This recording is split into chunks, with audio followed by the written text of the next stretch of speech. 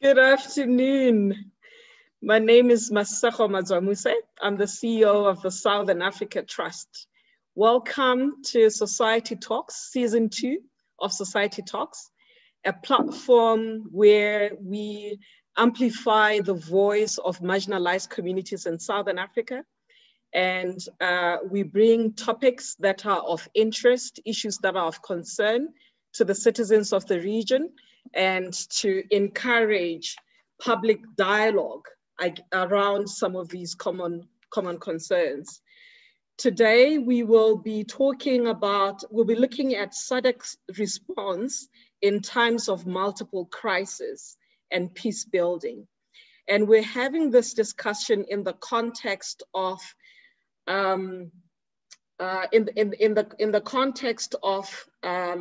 crisis that is unfolding in Mozambique, particularly in northern part of Mozambique, in Cabo Delgado province, in the northern part of Mozambique. And it has been described using so many words, depending on who is framing the problem and who is talking about the issues that are at play. Some have said this is a question of Islamic insurgency. Others have said it's a resource-driven war that is taking place there. And others have said it is a question of failed governance, but that the crisis gets worse with every day that passes. Thousands and thousands of communities are affected. And there's been questions around the extent to which SADC as an intergovernmental body has been able to respond or not. So we've organized today's session in two parts. We will start with a music performance from Soundz of the South, and then follow it up with a panel discussion where we've invited 3 experts from the field to share with us their perspectives and to help us unpack and come to a better understanding of what the question at play is. Ultimately, the bigger question that we are asking is, are we going to be able to see an integrated region that is able to address the questions of poverty and inequality, as well as economic growth, if we continue to fail to address security concerns that are unfolding in different parts of our region? While today we can talk about Mozambique, we know that the DRC has faced challenges over the years, Angola every now and then, and Zimbabwe has been in a state of crisis for quite a while. And so this is not just about Mozambique, it is really around whether we can realize peace in our region and whether peace can translate to development for us all. I will pause there and invite Soundz of the South to share their performance with us and then pick up from then on. Over to you, Soundz of the South. Ready? Yeah. Greetings, everybody. We are Soundz of the South. We are very much happy to be here. Soundz of the South is a political hip-hop collective based in Cape Town, South Africa. We create materials of awakening in the fight against capitalist and patriarchal exploitations. The song that we're about to do today is called Black Bodies, which highlights the experiences of working class communities in the region in the face of oppression and state violence.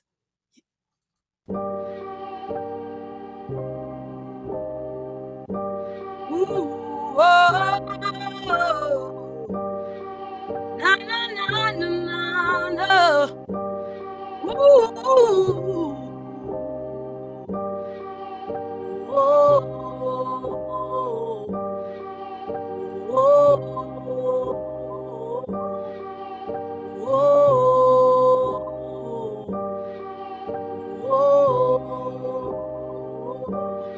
black bodies everywhere, bloodshed everywhere. Gotta find your key that will shoot you down. shoes, they will shoot you down. Black bodies everywhere, bloodshed every day. Try to raise your voice, they will choke you out. Try to take a stand, they will knock you down.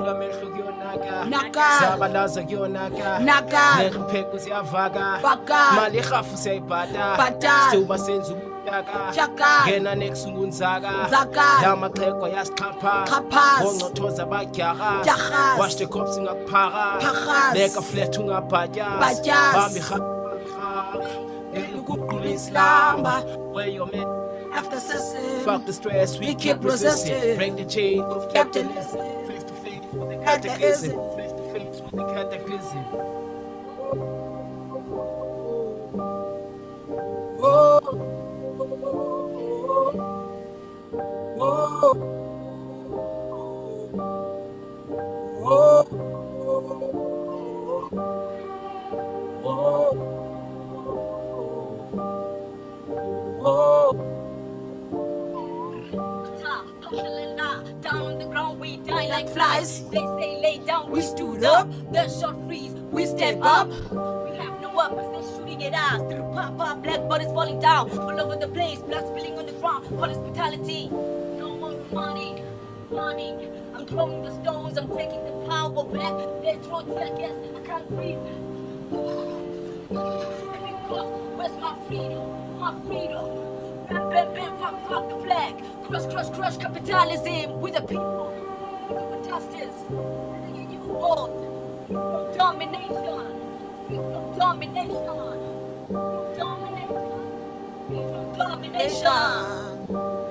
Black bodies everywhere. Bloodshed everywhere. Try to find your keys that will shoot you down. Try to tie your shoes that will shoot you down.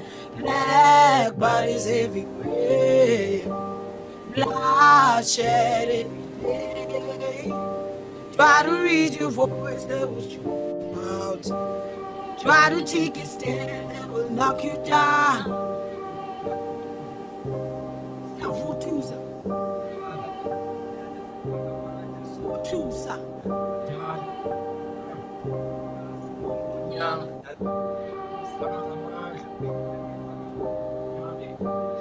Radical.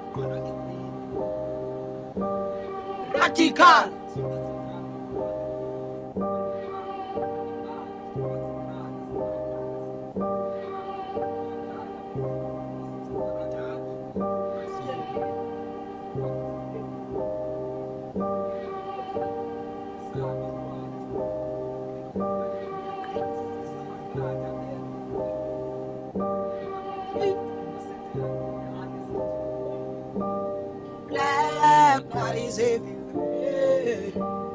Bloodshed everywhere.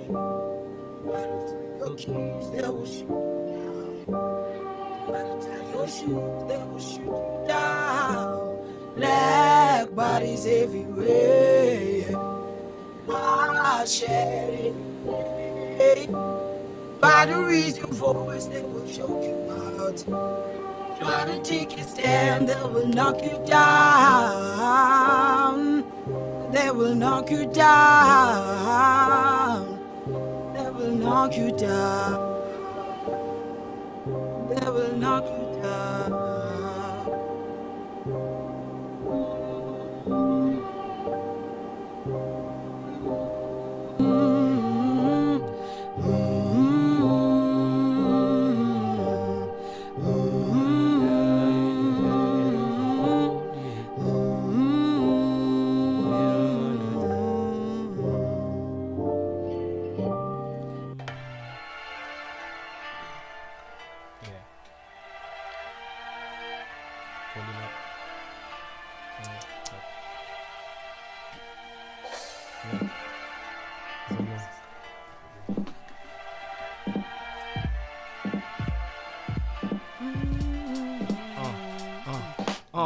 gun blazing, tears running down these brown faces. This is my home, I can't shake it. If the sprain is the plague is spreading with quickness. Days is restless, night is sleepless. They killed the seamstress, all for political interest, ethno-linguistic divisions. She was a young lady from the Eastern Cape, came to Durban looking for a job and a place to stay. Back in the days of apartheid, moved in the hostel 1992. The same year they gunned down Don Wellington over ethnicize and factionalized party politics. Fast forward 1994, we have a black president, but nothing really changed for the residents of Cleveland. Imanyukunyezi nyeke nyeke imeko nesimo siyantenga ntenga izinto azibonenga amehlo zimhlengula umxhelo. Inhlungu nena komhlolo bokuthi asifihlo mehlo wafuna uphefumula lamzoba kokusifihla ngetyholo uvele ngaphandle wonke umqolo konqala inhloko abakhupha umphefumulo ngobuchule nobunono. Oh no thena ungathi ugwaze ekhaya umkhonto. Oh no thena ungathi ugwaze ekhaya umkhonto. Zulu Esimanga Zulu Lengohlakalo lachone mini langa soqhawula matyathanga kutete ubumnyama kuvele ukukhanya Zulu Esimanga Zulu Lengohlakalo lachone mini langa soqhawula matyathanga kutete ubumnyama kuvele ukukhanya.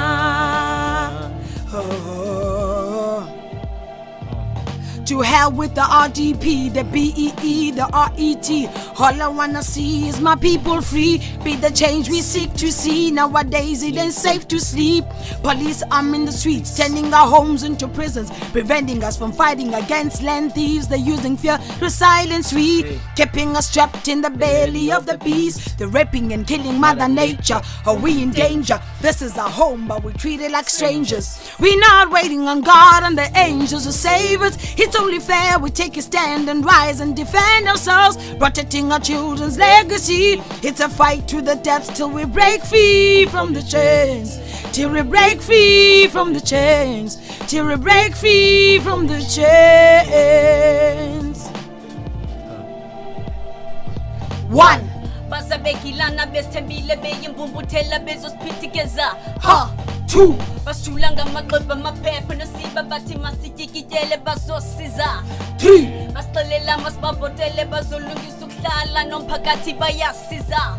Four. Baphuma baphele emehlweni abazange baphinde babuye besosiphuhlisa. It's a struggle.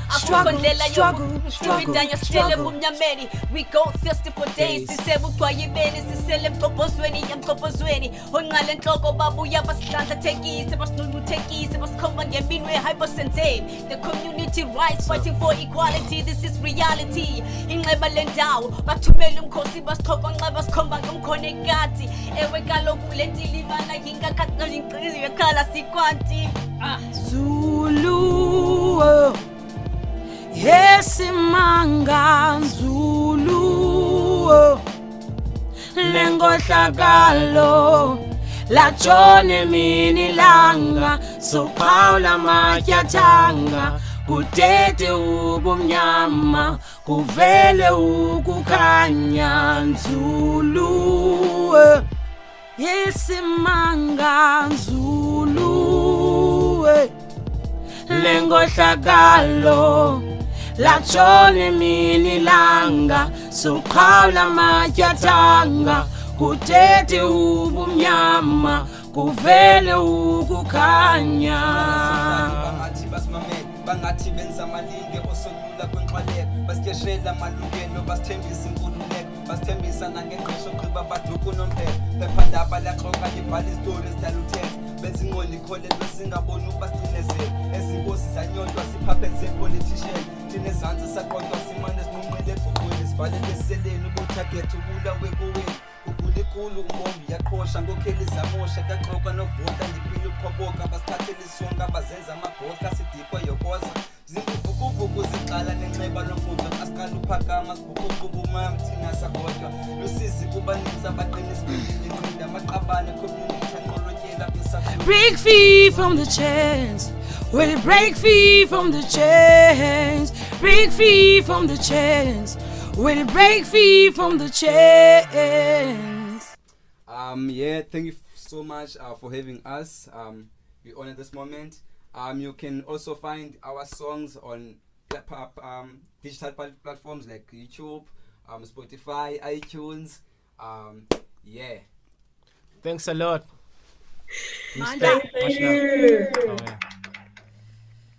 Thank you.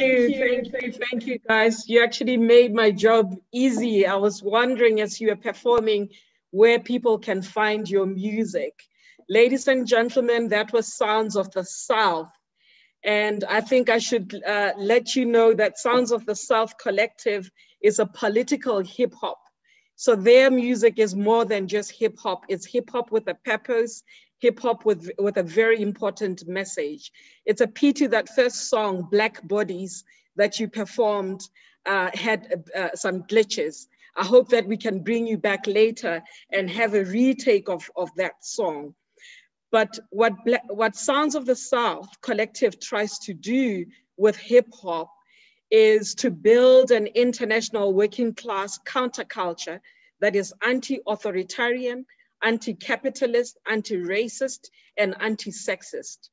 And their music is so relevant, and their performance today is so relevant when we're looking to have a nuanced understanding of the causes of conflict, that sometimes they're a lot more layered than what we are led to believe. And going back to what I was saying in my introductory remarks, where I was talking about how this has been framed as an Islamist insurgency and sometimes a resource-driven war or a failure of governance, perhaps does not unpack the problem to an extent that we need in order for us to have real honest discussions around how we're going to build peace and security in the Southern Africa region. And how indeed we connect peace and security with the citizens' rights to development and the rights to live a life that is free of poverty and inequality. As I said, I've got three very well-versed experts who are going to be joining us today. I am going to go around and introduce them. I ask that you switch on your cameras so that when I introduce you, you can wave to our participants and they know and they can put a face to the name. We've got Dr. Boa Monjane, and Boa Monjane is a scholar activist from Mozambique. He holds a PhD on post-colonialisms and global citizenship from the Faculty of Economics at the University of Coimbra.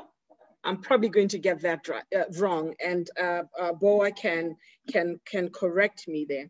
He's based at the Institute for Poverty, Land and Agrarian Studies at the University of Western Cape as a postdoctoral researcher, and is also a fellow of the International Research Group on Authoritarianism and Counter Strategies at the Rosa Luxemburg Stiftung in Germany. And that's where you are at the moment, right, Boa?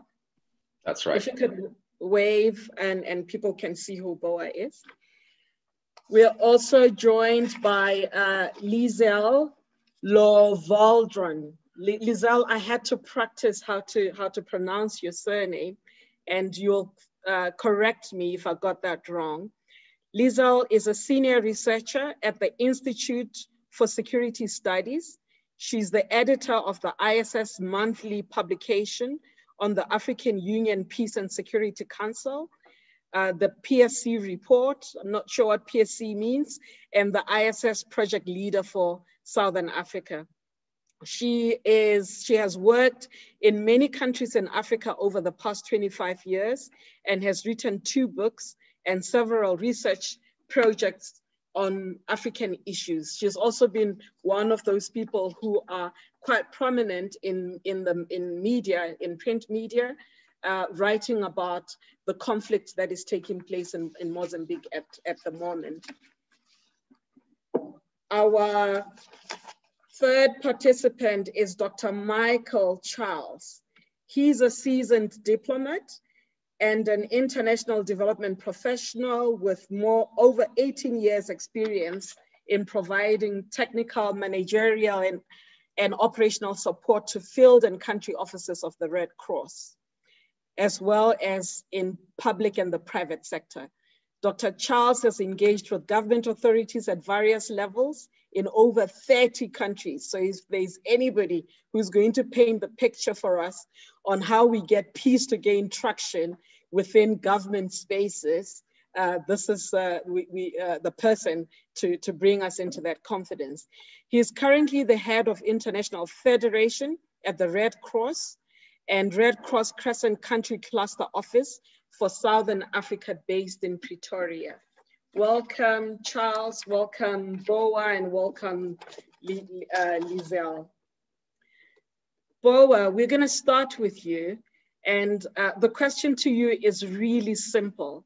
And it's for you to paint the picture for us in terms of what is happening in northern Mozambique, what is happening in Cabo Delgado province, and what are the causes of the conflict in your perspective and what you're hearing from citizens on the ground.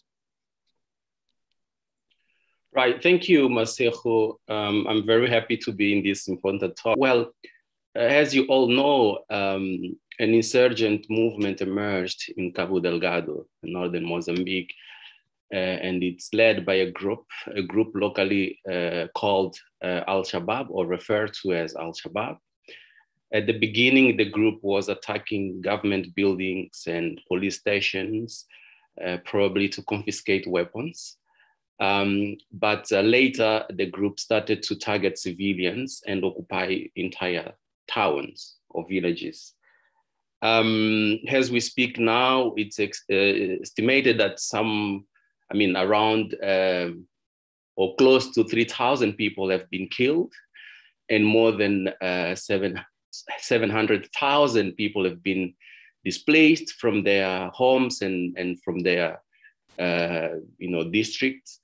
But what caught the attention of the world was an attack in March this year, in which the insurgents targeted Palma, where a large project for the extraction of gas is being developed, mainly by a French multinational oil company, Total. And in fact, only because that attack on March 24th that led to death of some or several foreigners working with the oil industry and related service there. Only then did SADC leadership met in April to plot what appears to be mainly a military response, right? I might say later what is my position and our position as civil society in Mozambique about that. So what is happening in Cabo Delgado, I argue, is a natural resource conflict that is precipitated by the discovering and concessioning of gas deposits to multinational companies by my government, with, of course, a complicit local elite lacking due regard for the human rights, local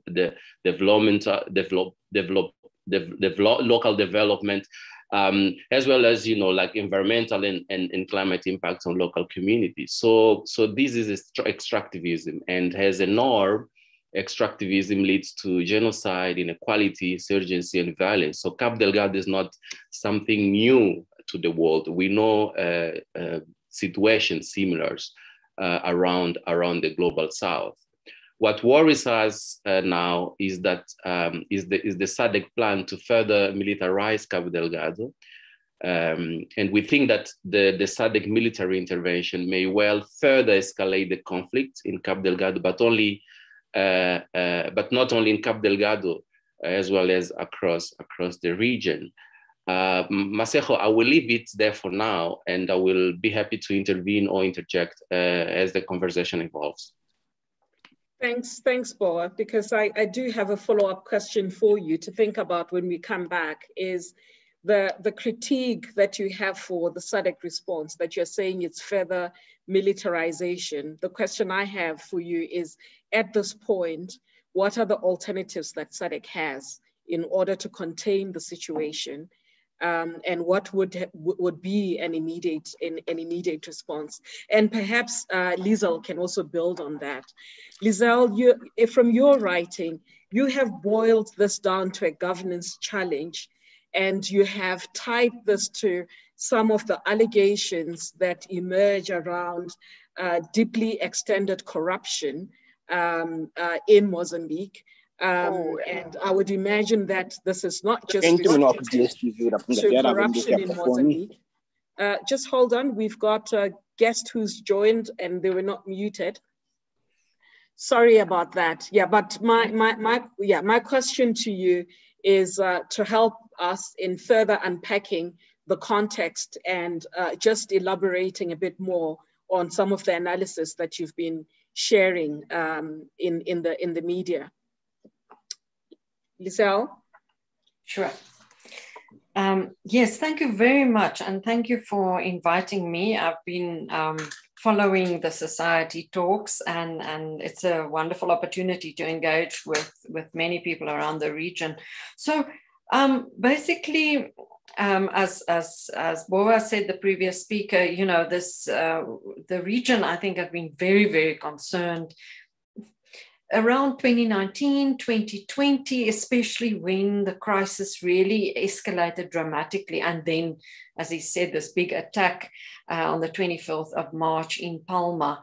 And it's unfortunate that it took such a long time, actually, for the media, and especially the media, for example, in South Africa and on the continent, to really take note, because we know that our politicians and, you know, are often only responding when a crisis is already escalated, and when the media really takes note.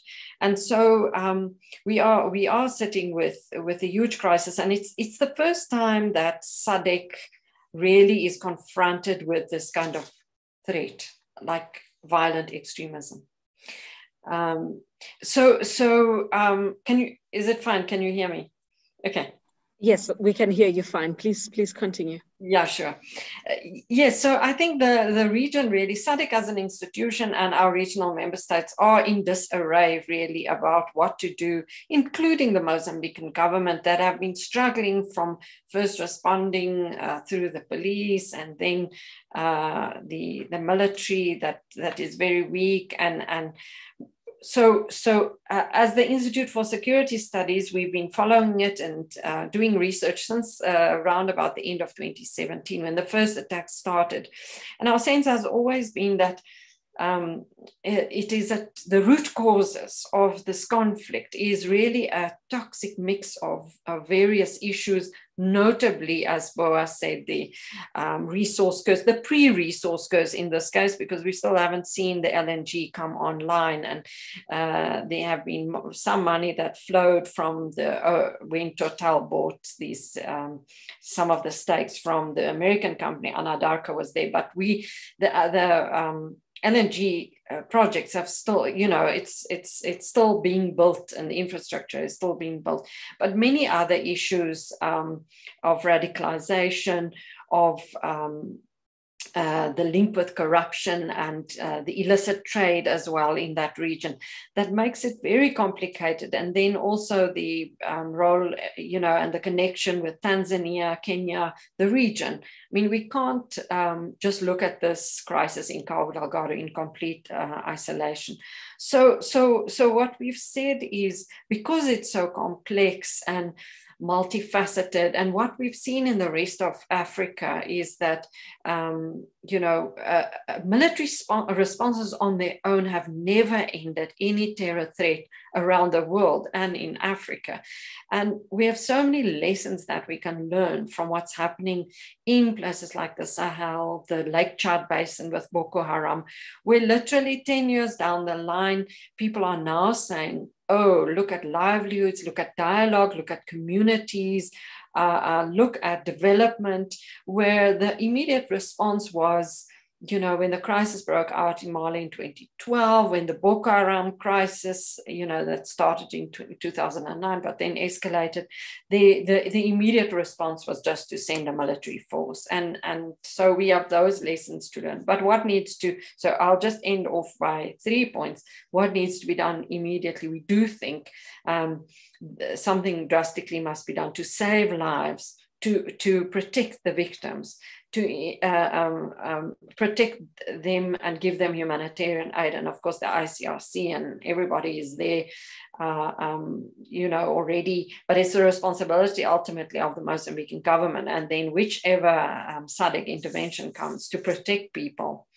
The scenes that we are seeing on a daily basis, people, in little boats trying to escape violence because the roads have, been completely unsafe, and then some of them drowning and escaping to islands and then being attacked. It really is absolutely heartbreaking. So the immediate thing is for them. And then I think for the SADC region and on that level, to understand exactly what's going on. Who are these perpetrators? Who are these attackers? Because as 3 years down the line, we've all the best minds have been writing and researching. We still really don't understand exactly who are funding the insurgents. Are they really linked to Islamic State, as the propaganda shows, as some of their own statements show, as the Americans have now told us? They've officially designated the crisis as ISIS Mozambique. They've designated these attackers. So that's what needs to happen, is intelligence. And there you can't do that just on your own. The region needs to help. And of course, if the Americans and the Portuguese and the French, that's a whole other webinar that we can have about what the non-African responses, but at least they can help, if they are willing to share intelligence so that we can better understand, because without really understanding who these perpetrators are, how are we going to actually contain the threat, make sure people are safe, make sure the economic development continues, because now look, Total and so on are withdrawn. We are looking at the worst case scenario, which I think is pretty likely now, is that all this amazing $60 billion of liquid natural gas off the coast of Mozambique, a promise of the biggest investment we've ever seen on the African continent, is now going to go offshore. It's going to be, there's already one huge container ship that I saw being built in South Korea that will be in the sea. The liquid natural gas will be shipped to Japan, Europe, etc. Mozambique and the region will get zero benefit, not in terms of jobs, not in terms of infrastructure that's going to be built, definitely not in terms of liquid natural gas that might come to us. So, on the short term, security must be restored.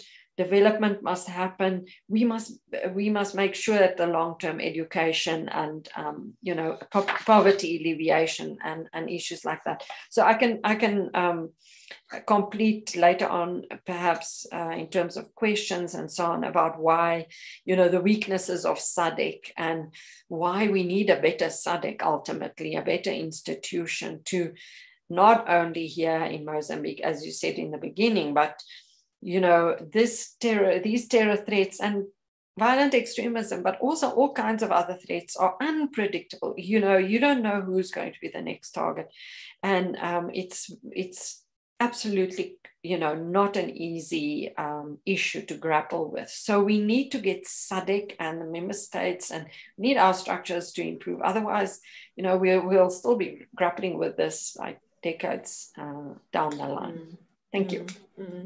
Thank you, Liesl. I think what you've done is just to bring out the layers of complexity that are at play here. I mean, Boa was talking about linking this with extractivism, and you are bringing in the issue of energy wars and the sponsors of those wars. And how sometimes even the non-African, in most cases, the non-African response is not necessarily a neutral response.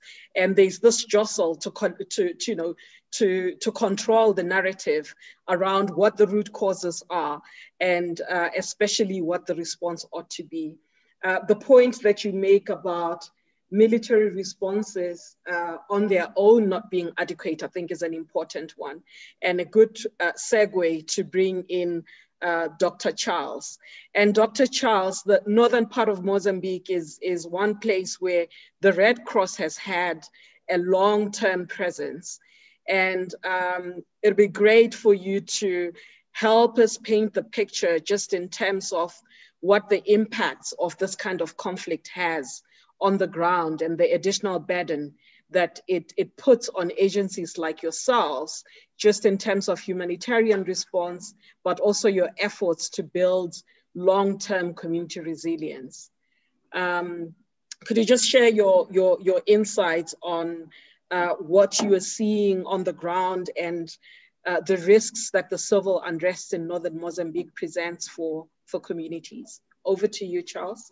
Thank you very much, Masego, and thanks for inviting me to this discussion. Very, very pertinent indeed in terms of what's going on and the humanitarian situation.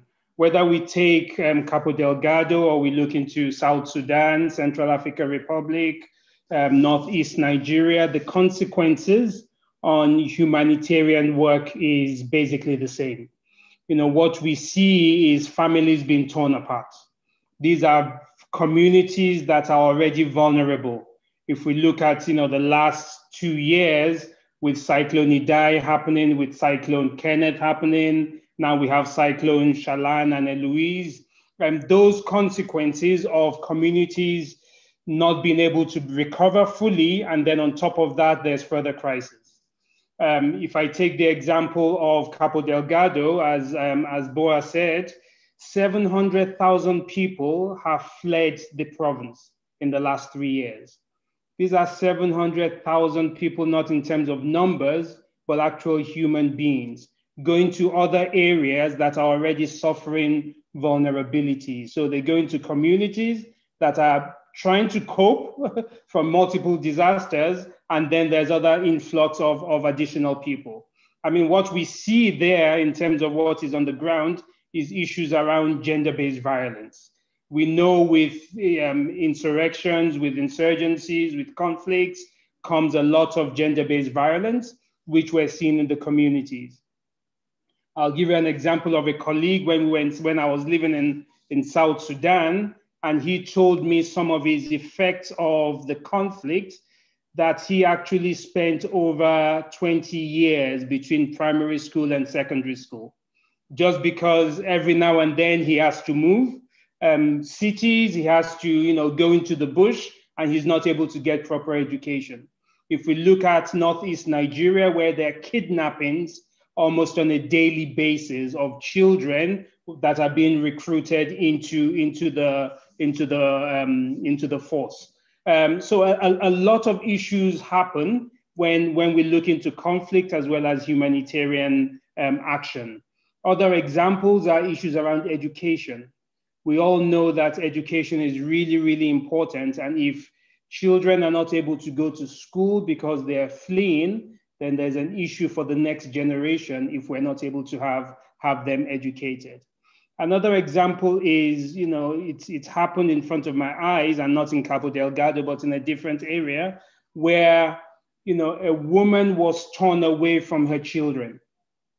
There were 2 children, and she had to choose between which one to grab and go with and which one to leave behind.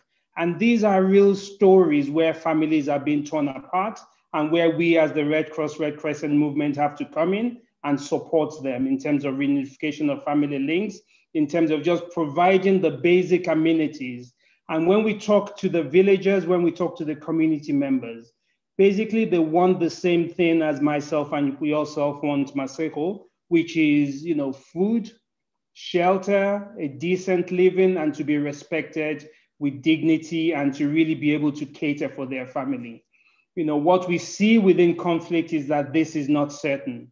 And, a lot of efforts that we're making is really around how do we provide shelter for these people, make sure that we're able to provide food, make sure we're able to send, the children to school. So basically, we are really on the ground with our volunteers as the Red Cross, Red Crescent movement in terms of crisis, but also in terms of natural disasters. And on top of the natural disasters, as I said, people are already vulnerable, and then comes the conflict as well. So it's definitely not an easy situation that we're seeing in Cabo Delgado, but it's a situation that we're saying, let's come together and let's really try to build back better and make sure that we're able to build the resilience of the communities. But as long as the crisis continues, it becomes much, much harder.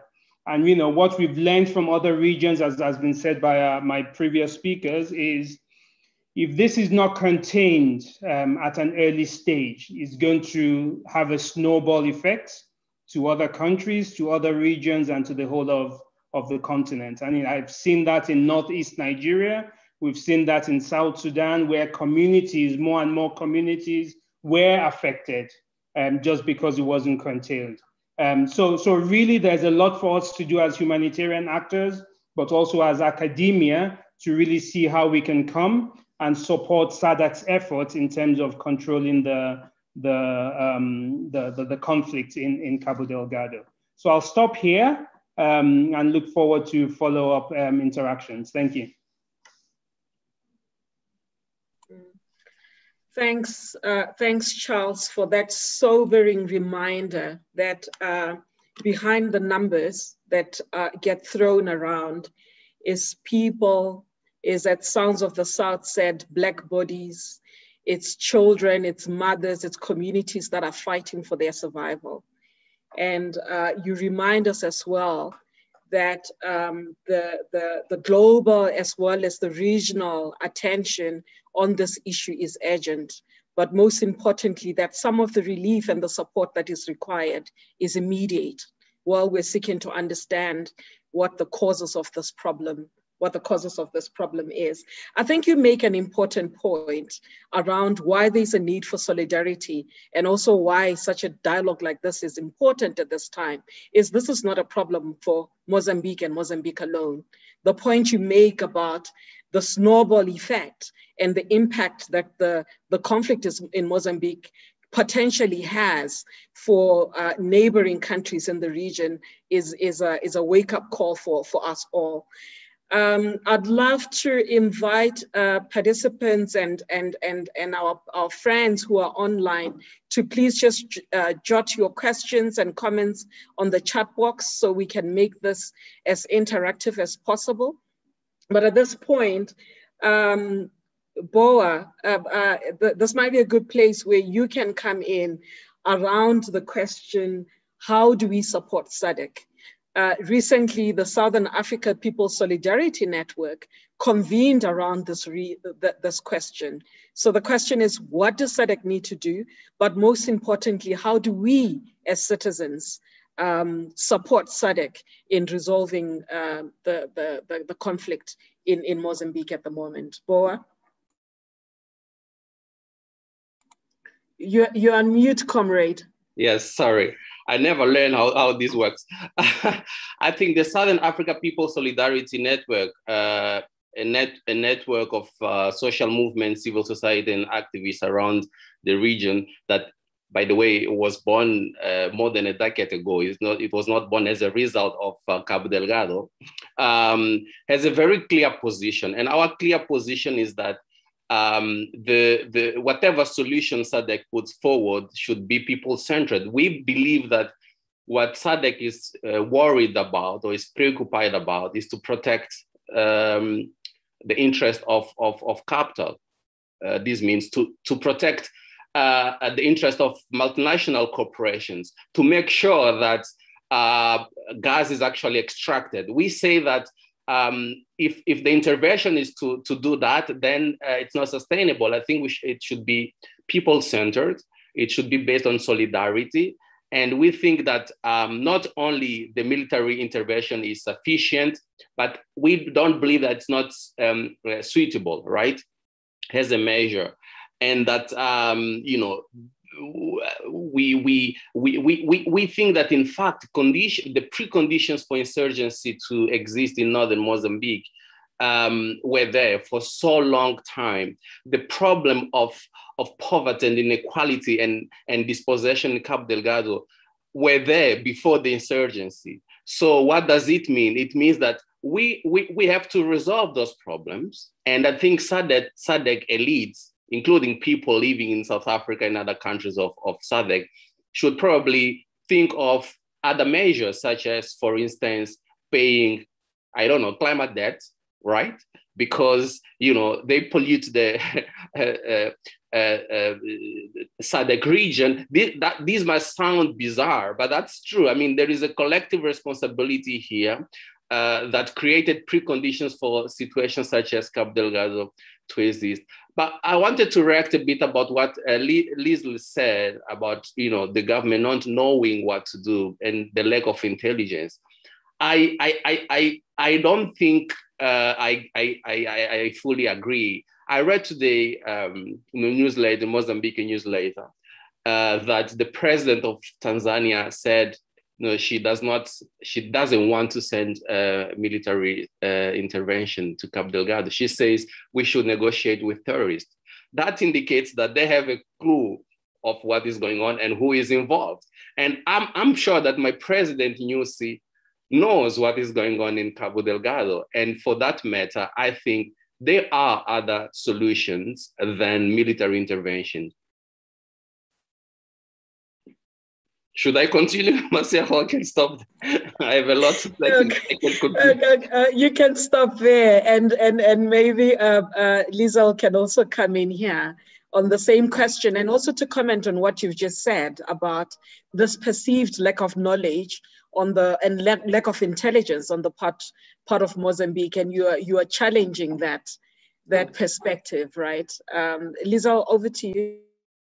Yes, thank you. This is a very interesting debate that is raging amongst, you know, people on the ground, specialists, you know, commentators and so on, about whether Mozambique knows what just doesn't want to say because it's involved in so many illicit activities there, and that in fact one of the main reasons that President Nyusi and Mozambique doesn't want a SADC force there is because then there will be scrutiny of what is exactly going on and the trafficking and so on. So I mean that is one theory, but I do think there are various narratives. Sorry. Yes, please continue. I'm just trying to get something from the technical team. Forgive me. Sure. There are conflicting narratives. I mean, you know, since we are all speaking about the Pan-African Parliament, I spoke at a session of the Southern African Caucus of the Pan-African Parliament about 3 weeks ago, which was quite rare actually, because the African Union itself has not met or discussed Cabo Delgado. The Mozambican government came and presented its case to parliamentarians there now. And I also spoke, and another colleague, and it was so clear, and it was radically opposing views, because the narrative of the Mozambican government, or at least, you know, because it also depends on who you speak to at what time, and I'm not even saying that the Mozambican government itself is vehicling the same narrative, but it was completely and almost entirely focused on the extremist radical Islamic State threat coming from outside, you know, and so almost taking away that responsibility and the root causes we've been talking about in marginalization and so on.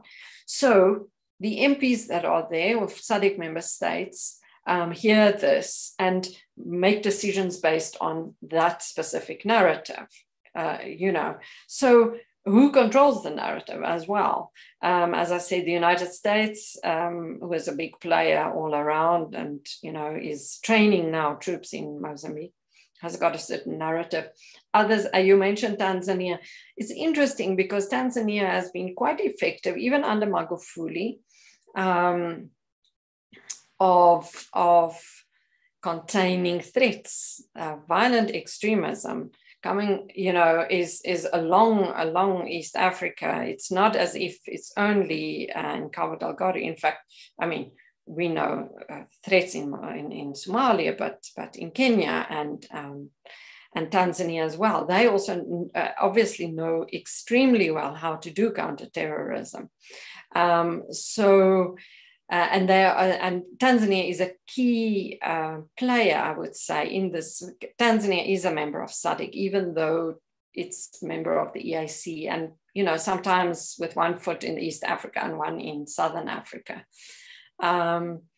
I honestly think the important thing is if we had, like, for example, in the Lake Chad Basin, northeastern Nigeria, an identified threat or a group, or everybody can agree on what's going on. It would make the responses not easier because, as it's unpredictable, and these groups move around and break up, and some are with Al-Qaeda and some with ISIS. But at least then you would prevent, like, as I said, this complete disconnect and disagreement. And then you can't have a government that comes and says, oh, actually, it's got nothing to do with this. It's a threat that comes from outside. And intelligence, well-meaning intelligence, I do think is something that SADC can contribute. Thank you. I think there's a point of convergence there between you and Boa to some extent around the point that you were making, that the root causes are not purely all external, to what he was saying about the preconditions for conflict existing, because there are problems that have remained unresolved over many years. And this, the causes of poverty and inequality being one of those biggest issues that actually provides the conditions for conflict to thrive. And coming to you, Charles, I think in the immediate, the humanitarian response is the thing to do. But from your insights, what needs to be done in the long term to actually put an end to us needing to constantly react in the way that we must be in a position where we're forced to mobilize aid and mobilize charity as a response to conflict in the communities? You were talking about the support that SADC needs. There is that immediate support, but in the long term, what kind of support does SADC need in order to avoid conflicts like this happening in the region? Yeah, so thanks very much. And allow me just to give you a few reflections and examples of some of the experience I have.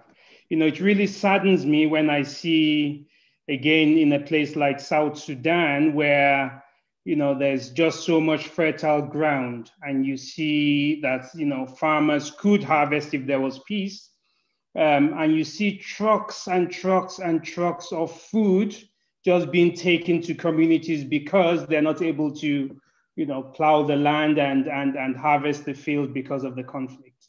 And it brings me back to the points to say, what can we do on the longer run? Inequality is just there, and that could be one of the drivers of conflict. Poverty also could be one of the drivers of conflict. Unemployment, I think, is a huge driver of conflict. So what are we doing as the Red Cross is, we're trying to, as much as possible, give back to the communities, try to have youth engagement strategies where we are able to take the youth away from the roads and then empower them with something technical in terms of some technical employment where they can learn skills. The other thing is, we know when we look into agriculture, and food insecurity. We know 70% of farmers are smallholder farmers. So again, we're trying to empower them on a much longer run in terms of being able to produce and generate food for themselves, able to produce enough so that they have enough money and capital to be able to do what they want in terms of businesses and sending their kids to school. So I think for me, in terms of what should SADC do is, again, we need to look at this holistically. Look at employment, look at the youth, how do we keep them engaged? Look at issues around education, look at issues around infrastructure, because again, trying to bargain and trying to sell things across borders, look at the free trade zone, look at so many things that will create employment and that will, ensure that, radicalization and then co-opting the younger ones into these groups will be minimal. So for us, it's really more of a longer term approach. But I beg to ask the question, and maybe to my fellow colleagues, is that, is there a political will to end this? And I think for me, that's the critical first question. Is there a political will, both from the government, but also from the regional economic communities, from the African Union? And if so, how do we mobilize so that we can really ensure that that political will is translated into action on the ground? Over to you. Thank you, Charles. That's a pertinent question. Is there political will to end this crisis? And a question for your fellow panelists. I'd like to open up for questions from participants on Zoom. If you want to pose a question, please feel free to jump in at this point. I'll take 4 questions for our panelists and take it back to them as we wrap up. Yes, I will. And anyone want to, brave enough to be the first one to speak up and ask a question or share their own insights? Maybe I would like to ask a question. Sure. Thank you very much. Interesting conversation we're having, and I believe we really need to be engaging on such important topics of discussion. It's one thing to actually, talk about the many issues that are actually affecting Southern Africa, literally the whole entire African region. But it's yet another thing to see how best we can bring this amazing and profound submission, and profound submission actually to practical. I think my question is, how do we engage young people at that level? Because one of the things that I'd love to state is that if we don't engage young people at that particular level, when we talk about issues of peace, conflict, and security issues, we're going to find a situation where history begins to repeat itself, because young people are actually the future leaders, and not practically the future leaders, but they are the leaders even of today, tomorrow, and the years to come. So my question is, how then can we rightly engage young people at that level, where we ensure that when we talk about issues of peace and security and conflict resolution, even young people truly get to see that indeed they have a fair share in what it is that we're actually talking about right now. So my focus right now is how do we engage young people, taking into consideration that Africa is purely a young continent. Thank you very much. Thank you, Mula. I think that's a pertinent question, especially given what Dr. Charles said around the long-term solutions, and one of those being to resolve the question of unemployment for young people. And if we're going to be having conversations about avoiding conflicts in future, that question that you ask is an important one. Andronicus, and then I will have Obert, and I will read the questions that I have on the chat and throw it back to the panelists.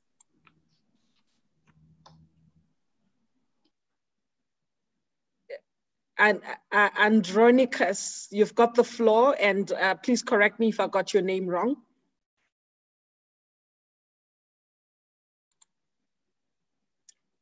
You might be on mute, we can't hear you. Okay, while we sort hello. that out. Can you hear me? Yes, now we can hear you. Thank you very much. Hello, my name is Berita Saranji, representing Family Vision Child Trust under Obed Gonzo. Can you hear me now? Yes, yes, we can hear you. Would love to see your face. We see President Mnangagwa behind you, but please carry on. Are you serious? Oh, can you see me now? Hey, hello. Can you see me now?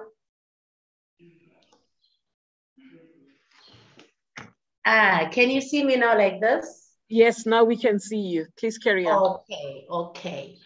Mine is not really a question, but I just want to contribute, especially on the disabled people, not the disabled, but the physically challenged people in our community. These people, mainly, they are not formally employed because normally by the society's prejudice on them, at times they don't finish school and they start to look for pieceworks. And in these pieceworks, they are mostly abused. I'm talking here about gender-based violence. Hello? Mm-hmm. On gender-based violence, these people are easily abused. We have got many cases of these women who come to our organization to report that they have been abused. Some of them are not paid. As we speak right now, today we received, yes, there were 3, right? There were, yes, 3 cases of these women who came and say they were abused wherever they went for work. The other one is deaf and dumb. It's so sad. We don't know as yes, as sad, and as how can we help these people? It's so sad. Hello, can you hear me? Yes, yes, we can hear you. Thank you so much for that question, and I think you are bringing in a population that we did not touch on. And when we were talking about the impact on communities, we painted a generalized picture, and you're bringing us to a point where we must also start to look at how some of these issues affect people who live with disabilities. And that's an important question to add to the discussion. I'm going to read 2 more questions that are coming from the chat so that we can bring them here. And the first question is from Goodwin, who says, there is a gap in the involvement of SADC civil society organizations in the election processes in the region, tying us back to the question of governance. And why can't this be promoted? As much as these are internal issues, they impact the region as a whole. Free and fair elections is the first step to peace and security in the region. Then the other question comes from, I can't read the name there, but there's a question from Mwila. Okay, Mwila has already asked his question. There's one question from Anna, and Anna says, my question is concerning the rise and the danger of cybercrime and human trafficking, especially women and children in my country, in Namibia. What are the security measures to combat this serious issue? Thank you. Thank you for those questions. I'm going to do my simple job of throwing them back at the panelists to respond.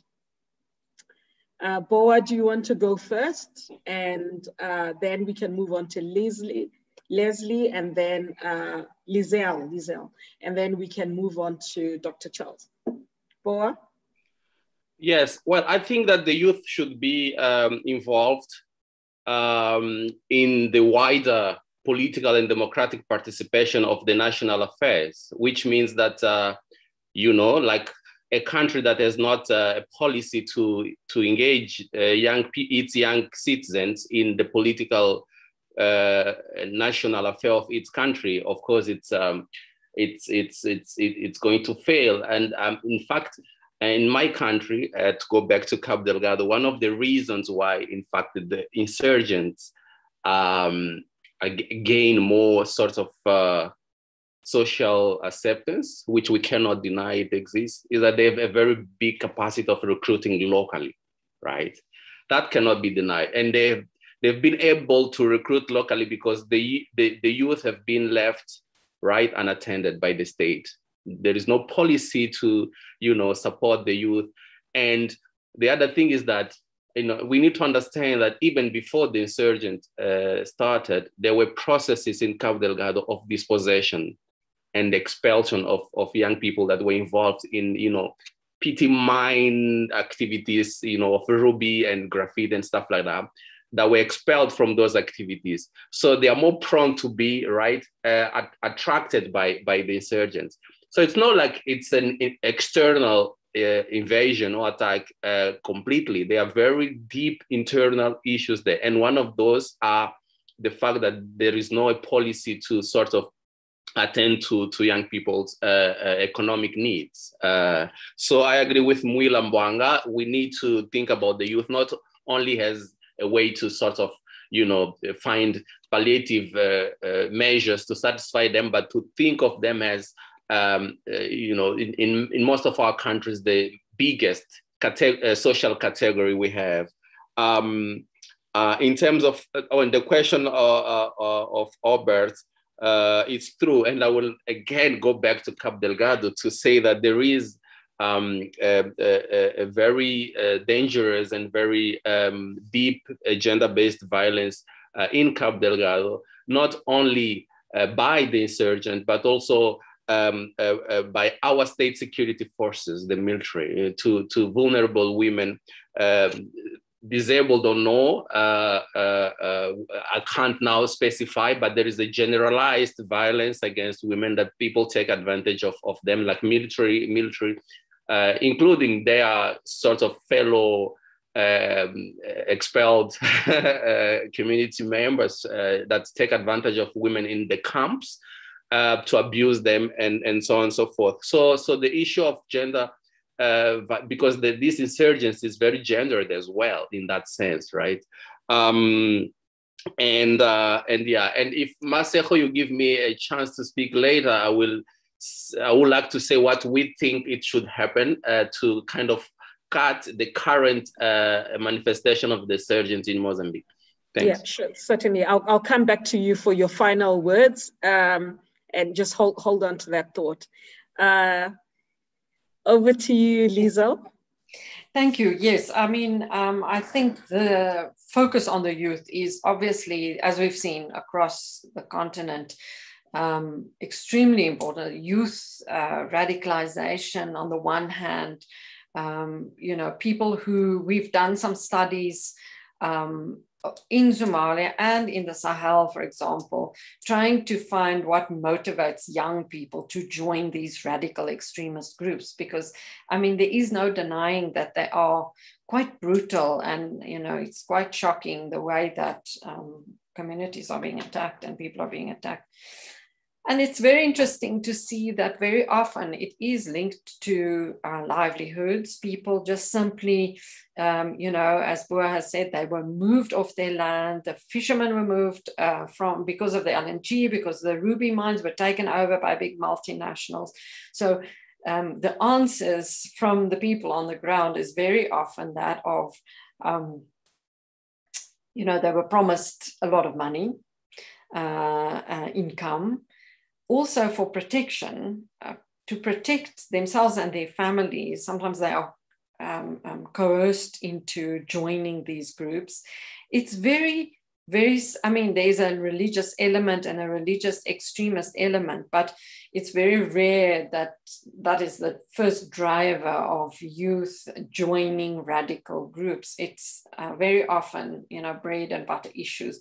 There is, I see one of the questions about trafficking and so on, that it is also an issue you see in other places, the Sahel, for example, human trafficking.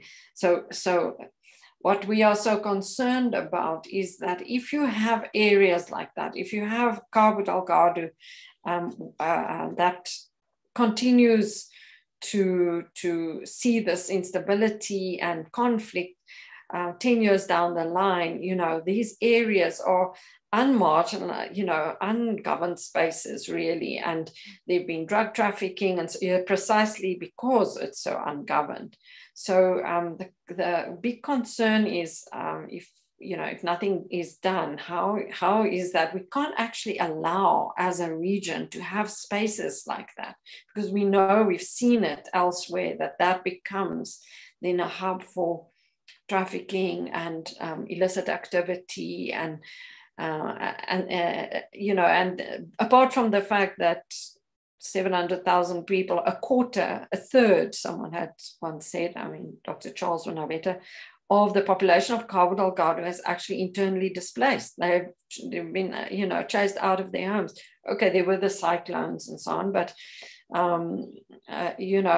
the situation is quite dramatic. So maybe just the one question. So the youth, I agree. And I don't want to comment, but there are many initiatives. The World Bank has given money, the European Union, every single embassy that you can think of in Maputo is giving money for now, NGOs doing all kinds of youth development in Cabo Delgado. But is there political will to end this conflict?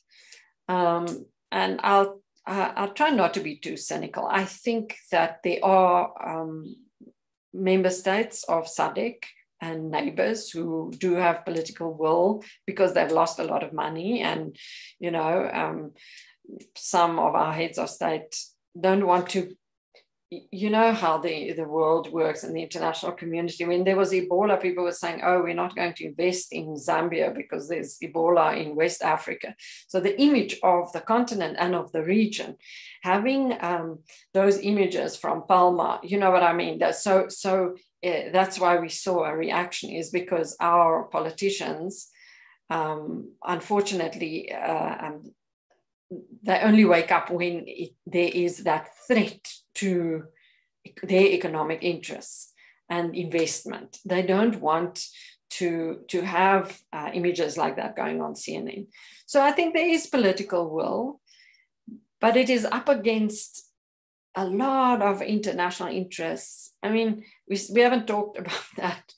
Who really has an interest also in preventing Mozambique from producing gas? It's a very big global game, actually, where you have all kinds of big powers who are, vying for that space. And then, of course, moving away from these gas fossil fuels, although gas is seen as not as polluting as oil, but anyway. So I think there's political will, but it is up against a lot of interests that people are definitely have an interest in instability in Cabo Delgado. Yeah. This is it's definitely a very complex issue that requires, I think, a series of conversations for us to cover the breadth of it. Dr. Charles, would you like to take any of the questions that were asked by the participants? Certainly, and I think I'll just again like to paint a picture. In a community where you have the youth that is not able to feed himself or herself or his or her family, and an organization is saying, come and join me and I will feed you and even give you extra. And that is exactly what is happening in many of these conflict-prone areas where they are really recruiting the youth. So what do we do? It is really, in essence, how do we better engage the youth? So education, as I said earlier on, and skills development is key. Some of the youth that are in these communities that don't want to join the gangs, they flee to other communities, maybe down south or to another country. And what happens is they go there is no employment, criminality, goes up. So again, I think, the issue of Cabo Delgado, to be honest, it's going to affect all of us in one way or the other if we don't take action. So youth engagement is absolutely key. And as the Red Cross, Red Crescent, we're really trying as much as possible to engage them and give them skills. The question about the differently abled, not the disabled, the differently abled, I think, again, that's part of our priority as the Red Cross in terms of engaging them and trying to see how best we can absorb them as part of our volunteers and workforce, but also have programs that really speak to their, their disabilities. So again, in Zimbabwe, please do get in touch with our Zimbabwe Red Cross colleagues, and I'm sure they can share a few examples and things there. In terms of CSOs in election processes, I fully agree. How do we do that concretely? To be honest, I'm not sure, but I fully agree that in one way or the other, there needs to be that inclusivity. And child and human trafficking, I know with the South African governments, they've really done a lot in terms of border controls, in terms of documentation, in terms of what has to be done. I think maybe that could be, more reflected with the other countries as well. And this is where SADC also has a big role to play in terms of just trying to ensure that, human trafficking is reduced throughout the sub-region. But again, from my perspective, really, we all need to be in this together. Cabo Delgado can be far for some of us, but if we're not careful, from experience of other places in Africa, it's going to come closer to home than we expect. Thank you, Dr. Charles. That point, we all need to come together. I'm going to assume that's your call to action and give an opportunity to Boa and Liesl to also just share your last words in terms of call to action. And while you do that, perhaps you can take a question that is coming through here from Didi Munnakotla, who says that currently we're seeing that funders are redirecting funding to respond to the conflict situation with an increase in displaced people, vulnerabilities in communities in the South, like Sofala, Nampula, and so forth. How can we as humanitarian actors ensure that funders still support the needs in areas not affected by the resurgence? And I think this is an important question because it ties back to what all of you have said, that the preconditions for conflict existed before what we're seeing in northern Mozambique. And if we're going to avoid conflict in future, we really must resolve the problems of underdevelopment and inequality that has been allowed to go out of hand in our region. Liesl, shall I come to you for your final words and call to action, and then I'll end with Boa. Yes, thank you very much. And thank you for an interesting discussion. Yes, on that humanitarian assistance question, I think Dr. Charles might be better placed than myself, but it has been really very interesting to see these last couple of months how the international community actually works when there's a crisis. How around the globe, humanitarian organizations are now mobilizing for Cabo Delgado, and perhaps not, with the best intentions always, but what the impact of that and who coordinates. There is the UN and the UN OCHA and so on. So I'm hoping that coordination happens, but I think we must man up. My last word, I think, and we're so lucky to have suddenly Zoom conversations 3 times a day, and seminars where we can actually also hear from civil society actors, in small villages and so on, which we actually, it was possible before, but we just didn't do it. For me, I would say, we really have to take charge, Mozambique firstly, and Mozambicans and the civil society, but we can't let other interests overshadow and control the responses to this crisis.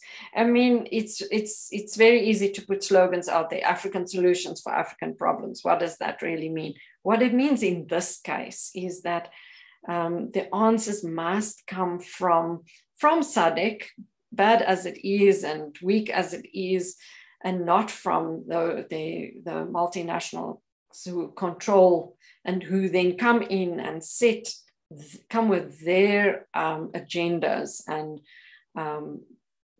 requests for security responses, which will not be beneficial. So I think I would love to see the African Union get involved, the SADC as well, and then give a greater voice to Mozambicans and Mozambican civil society. Thank you, Liesl. Boa?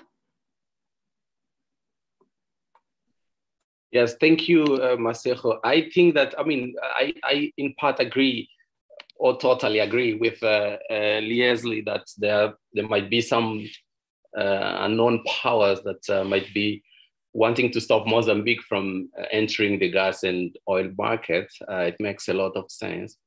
But also, if in one hand, nature can no longer withstand the levels of ecological destruction caused by extractivism, whose consequences, my own country have suffered through cyclones. On the other hand, there are pressures coming from everywhere, forcing a paradigm change in the world economy to move from fossil fuels to renewables.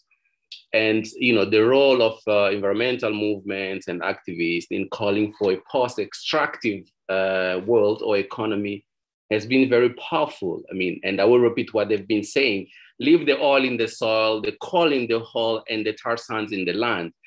I think that this should be the way to go. And in relation to this, I would like to sort of briefly read some of the demands that are included in the Soundz declaration or statement that we released recently, which says two demands, and then we will post the rest of the statement. Two demands.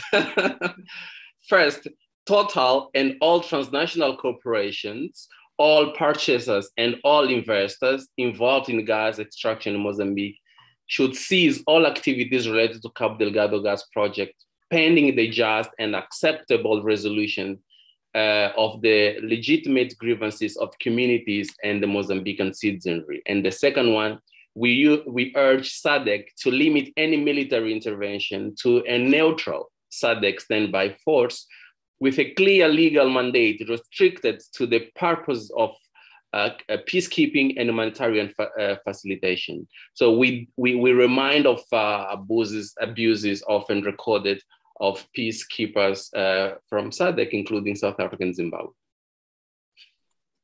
Well, thank you for that, and trust you to add complexity right there at the end. But I think what you've done for us, which would be possibly an issue to look at as a follow-up conversation, is to unpack further that demand for a response that comes from the Southern Africa People's Solidarity Network and engage around the demands that have been put forward by the citizens of this region. As we said at the very beginning, I think all of you have said that there needs to be a people-driven solution, and we need to use this platform to bring to the fore what the demands from the people and what the demands from the ground are. I also think that something that is worth unpacking further is what you just said about a post-extractive solution being a solution that we look at, because it ties back to what we were saying earlier, that what is at play is possibly energy wars. And it's not just about corruption, about failed governance. There is layers and layers to it. The other thing that I think is important to unpack further and is to have a conversation that is driven by young people, around the solutions that they would like to see, and a conversation around how we address the questions of gender-based violence that have come up in this discussion, and listen to those who are most affected in helping us frame the discussion. I won't go any further. The experts have spoken. Our job was simply to provide a platform, and I would just make an announcement or start by thanking those of you who joined us on Facebook, who joined us on Twitter, who joined us on YouTube and all our other social media platforms. And to say to you, if you missed this conversation, you can catch up on all previous episodes in the Southern Africa Trust channel on SoundCloud, and that in our season 2 of Society Talks, our plan is to bring you a topic and a dialogue every fortnight, the first Wednesday of the month and the last Wednesday of the month, same time. See you next time, and thank you to our panelists for joining us today. Thank you. Bring in Sounds of the South. Bye-bye.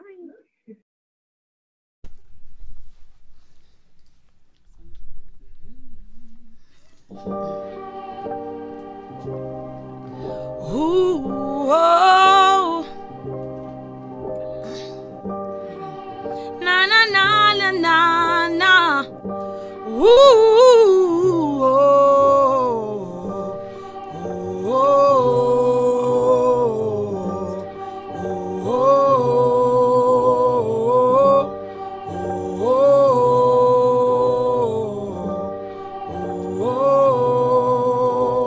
oh, black bodies everywhere, bloodshed every day.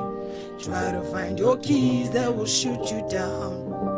Try to tie your shoes that will shoot you down. Black bodies everywhere, bloodshed every day. Try to raise your voice that will choke you out. Try to take a stand that will knock you down. Vula mehlo kuyonaka, zabalaza kuyonaka, nenhlupheko ziyavaka, manje ikhafu siyayibhata, still basenza ubutyaka, ngena nekusungunzaka, namaxhego ayasixhaphaza, ngongcothoza abadyakaza, wash the cops ngakuphakaza, beka flat ungabhatyaza, bamba irhanga, then uguqula islamba, wear your mask and after system, fuck the stress, we keep resisting, break the chains of capitalism, face to face with the cataclysm, face to face with the cataclysm. Oh, oh, oh, oh, oh,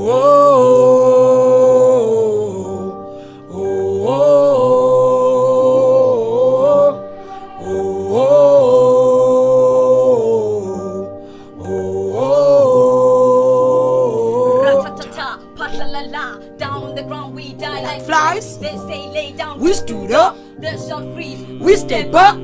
We have no weapons, they shooting at us. Pop, black bodies falling down all over the place, blood spilling on the ground, police brutality. No more running. In the third, I'm throwing the dead. No more running, I can't breathe. Every cough, where's my freedom? Yo, bam, fuck the flag. Crush, capitalism. With the people, fighting for justice, building a new world, free from domination, free from domination.